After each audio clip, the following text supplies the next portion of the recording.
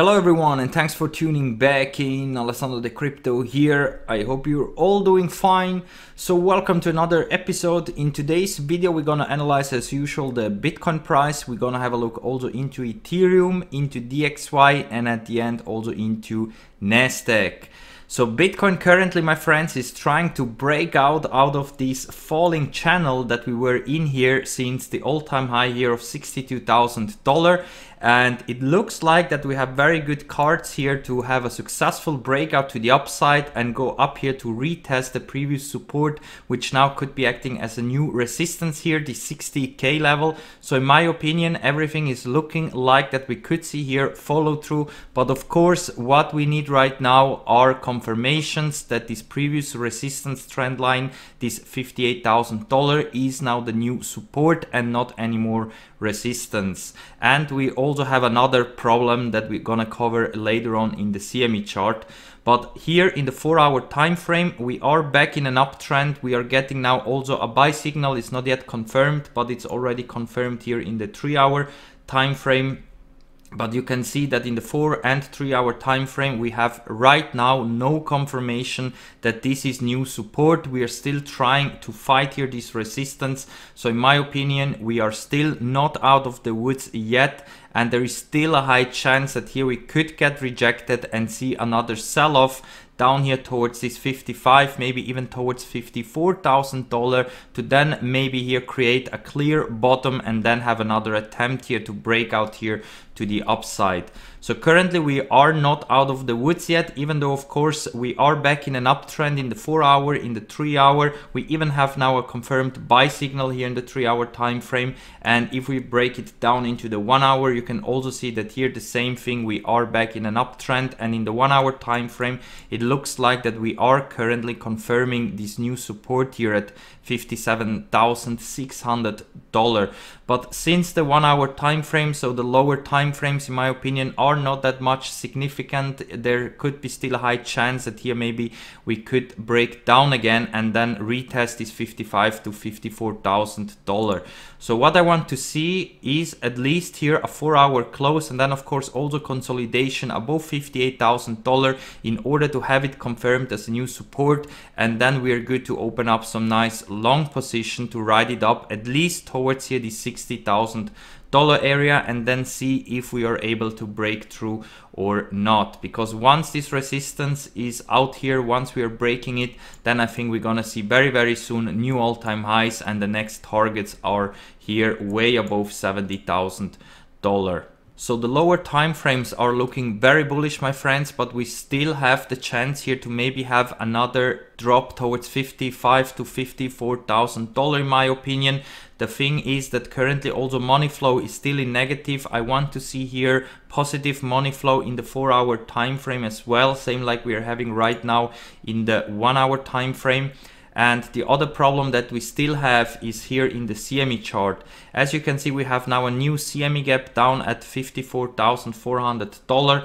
And since the lower time frames are looking like that there could be a little pullback before we're gonna continue here to break out higher and also have confirmation that this is new support, I think there is a very high chance that we could see here one last big sell-off towards $55,000 to $54,000, maybe also close this CME gap, and even better come down here to retest this support trend line at around $51,000 or $52,000, and then gear up here for a clear breakout to the upside. So here on the CME chart, it looks like that we are about to break out, but also here we still don't have confirmation, and the problem that we still have this CME gap down here at $54,000 makes me believe that there still could be a chance that we are still trapped within this channel here between $51,000 to $58,000 before we're gonna break out to the upside. And the good thing here on the CMEs is that it looks like that we could form here maybe even an ascending triangle here in the 4-hour time frame. Is not yet confirmed, but if we are creating here higher lows and we're gonna maintain this resistance here at $58,000, there is a very high chance that this could play out as an ascending triangle. And the breakout target, let's say if we're gonna break out here on the 11th of April, we're gonna have a target up here at around $72,000, and this would bring us exactly here at the previous close support, which now could be acting as a new resistance line.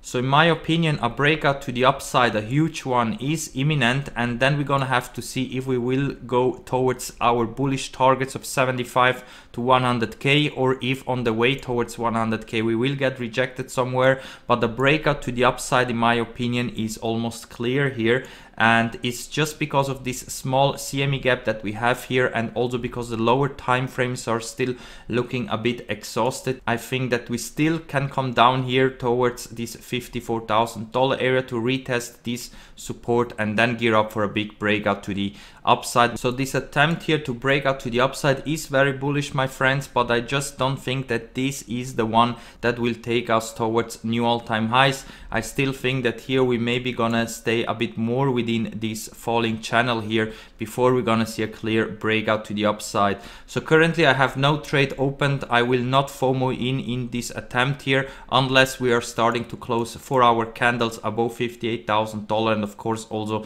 start to consolidate. Then yes, I'm gonna open up a FOMO trade.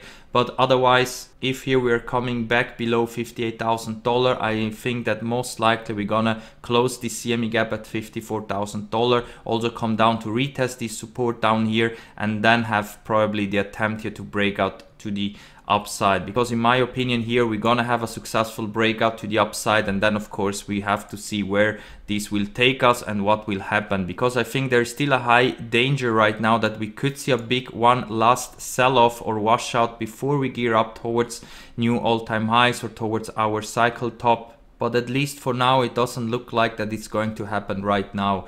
Also apparently we are forming here this inverse head and shoulders pattern, which of course is very bullish, and the breakout target would be at around $62,000. So in my opinion we are gearing up here for a big breakout to the upside, but be careful if you're opening up right now over leveraged trades, because we still can come down here to retest this $54,000 area, close the CME gap, and then have here a successful breakout to the upside, which in my opinion is very likely to come. And if we go over into Ethereum, here you can see a very similar situation. Also here it looks like that we could form here this inverse head and shoulders pattern, same like on Bitcoin. And also here it looks like that we are about to break out to the upside here from this resistance that we had here also in the past. It acted as a strong support, and now it could be acting as a new resistance here. But if we are able to consolidate here above, I think the target is definitely here to reach this previous resistance here at around 1,880, and then if Bitcoin is able to go higher, also here in Ethereum, in my opinion, we will also create new all-time highs pretty soon. So Ethereum is once more lagging a bit behind Bitcoin, but also Ethereum is looking like that it's gonna follow Bitcoin, and that's why I'm also very bullish here for the short, mid and long term, of course. And if we go now over into the daily time frame, you can see that exactly at this resistance here at 1760, where we are right now, you can see exactly lining up here the 20 daily moving average at 1760. So if we are able here to start to close daily candles above this resistance and above this important moving average, then I think this buy signal that we have here is definitely confirmed, and we can look also here to open up some nice long positions and buy more Ethereum, because also here then we are definitely headed towards new all-time highs, and Ethereum is still lagging behind Bitcoin, and that's why I'm also very bullish here for Ethereum as well. So all eyes right now are on Bitcoin, my friends. If we are able now to start to consolidate above $58,000 and also start to close candles above this resistance and the 20 daily moving average currently at $56,500, I think that also here this buy signal is confirmed here in the daily, and we should look towards new all-time highs pretty soon. And that's why I'm very, very bullish for the months of April and May. And another thing that I want to remind you is here in the weekly time frame, we are still above the 9 weekly moving average, and of course still above here in the upper area in the Bollinger Bands. So here we could easily go towards $67,000 and still remain within the Bollinger Bands here in the weekly. So the weekly time frame is looking very bullish, my friends, and if we are starting here again to close weekly candles above the Bollinger Bands, this can really go very fast to the upside, and you definitely don't want to miss out if we're starting to do so, because in that case targets between 75 to 100k are imminent, and we still didn't get here this bullish cross in the stochastic RSI in the weekly time frame. I think once here we're gonna have a confirmed bullish cross, we're gonna see big fireworks like we always have seen when the stochastic RSI had a bullish cross in the weekly time frame, like we had over here. You can see a massive run up that we are still in, and the bullish thing of course is that we already have now cooled off the stochastic RSI in the weekly, and we are ready to have another big parabolic move to the upside, same like we had with this last cross. So you see, my friends, Bitcoin is looking again way more bullish, even though we still could get here another pullback towards $54,000 to $55,000, maybe also to close the CME gap that we have now. But overall, we are back in an uptrend, and what we want to see right now, of course, is increase in money flow and also in volume. Volume is not looking that bad here in the 4-hour time frame, so that's why I think that very soon we're gonna have a clear breakout here to the upside. Even though maybe right now we are not confirming it as a new support, we're gonna have to wait for the next couple of 4-hour closes. But if we're gonna confirm it as a new support, then we definitely are heading up towards the new all-time highs, maybe even without seeing a correction down to $54,000. Or maybe this is what we're gonna see way more later, maybe after we are reaching a cycle top. So what we need now is a bit more time. We have to wait. If we are able to consolidate above $58,000, then I think we are out of the woods and we can head here towards new all-time highs. And the funny thing is that the DXY is also pumping. Also here we're still in an uptrend. We are currently above the EMA ribbons, and of course also still trading above the 200 daily moving average. In my opinion, here very soon we're gonna see a pullback to retest maybe here this previous resistance area, which now is new support in theory. We are also a bit overbought here in the daily RSI and also my own indicator. But overall here we are still in an uptrend. So as long as we are here in an uptrend, this can be dangerous for the crypto market and also for the stock market, but that doesn't mean that we have to crash right now. So the DXY can continue to pump, and of course also the crypto and stock market can continue to pump at the same time before then one or the other is entering again into a bear market.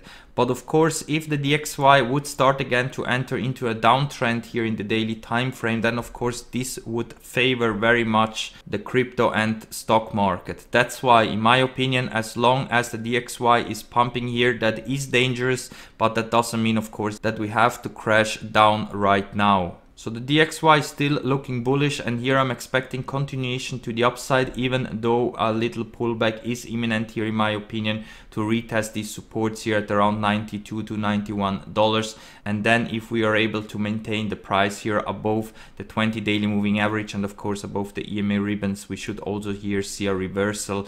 And the DXY has now the chance to go back in an uptrend and back in a bull market here, if it's not failing, of course. There is still a lot to recover here in the DXY. That's why this is right at the beginning. We still can see here a huge sell-off, and that of course would be very much in favor for the crypto and stock market. And speaking about stock market, let's go over to Nasdaq, because Nasdaq is still trading sideways here between these two Fibonacci retracements here of 12,660 and the resistance of around 13,130. The good thing is that currently we are trading above the 20 daily moving average and we're fighting with the 9 daily moving average. So if we are able to take out this resistance here of $13,000, I think that here we are back in an uptrend, of course, and we will see new all-time highs very soon. Also because currently we are getting a buy signal, and if this is getting confirmed, I'm pretty confident that here also we're gonna see follow through to the upside in the next coming days and weeks. Alright my friends, and with that said, I'm gonna wrap it up for now. A big shout out also to our great crypto trading chat here on Discord. If you want to join our crypto community here on Discord, then make sure to use the official link that you only find down below here in the video description. Once you click this link, you have to go here to read first and click on this thumbs up button to confirm that you're a human and not a bot, and like this you have free access to the trading chat. And if you also want to get access to my own indicator, which is giving you buy and sell signals for Bitcoin, then you have to contact me here with a private message, because a small donation is needed in order to get access to this indicator, or you can just sign up to a membership membership here on YouTube directly. Like this, you also have free access to the live stream indicator here on Discord. And of course, if you are new in the crypto space, check out all my recommended exchanges that I'm also using. You find all my referral links in the description. If you're using and signing up with my links down below here, you will get some extra bonus and you support the channel. Especially if you're looking for a good exchange where you can trade Bitcoin and altcoins up to 100x leverage, then use Bybit and Fimex. Those two are the recommended ones that I'm also using. And if you don't want to trade yourself with leverage Bitcoin and altcoins, then try out PrimeXBT, because here you can easily just top up some Bitcoin and then click here on follow on the trader that you want. So that means that here you can easily copy trade other traders, especially here the successful ones. If you want to follow, for example, this guy, you just click here on follow and then put the amount that you want to invest, and like this, whatever he's trading, you will automatically also be trading. And like this, you can easily, if you catch the right traders, do some gains as well without doing anything. So if you want to try this feature out that you find only here on PrimeXBT, then check out my link down below here, because if you sign up with my link, you can also get this special deposit bonus, and of course you will also get advantage of this 25% off the fees with these two promo codes. So if you like the content, my friends, make sure to smash that like button and also subscribe to the channel. I do daily TA videos, and we're gonna see us all in the next one. Bye.